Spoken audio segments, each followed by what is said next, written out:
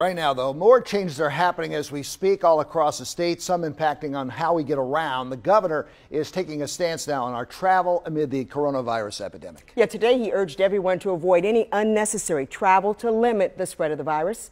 WMER 2 News' Dave Detling is at BWI International Airport with what this all means for travelers. Starting immediately, BWI is enacting tougher social distancing procedures.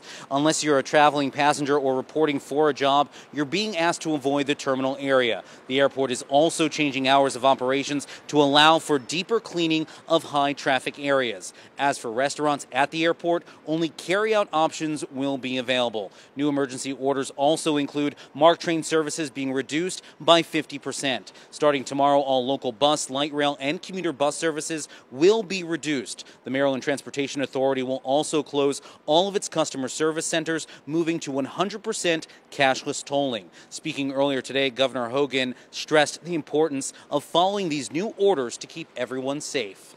We all saw the chaotic scenes at airports around the country last weekend. I am urging all Maryland citizens to avoid any unnecessary travel. And talking to travelers, they say that these changes are necessary at the airport to keep the public safe. Again, unless you are a traveling passenger, you're being asked to stay out of the terminals. At BWI, Dave Detling, WMAR 2 News.